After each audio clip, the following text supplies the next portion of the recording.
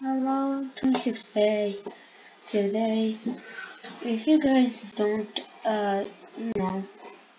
mute these hangout these messages when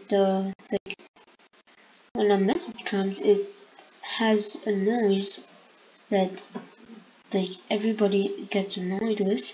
So today, I'm gonna show you how to mute these notifications.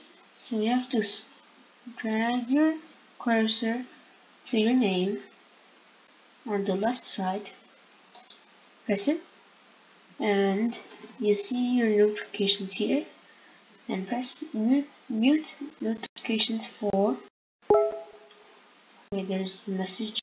It sounds like, and now you can mute these 1 hour, 2 hours, 4 hours, 8 hours, 12 hours, 1 day, 3 days, and 1 week. So hope this video was useful to you guys, and see you guys later. Bye.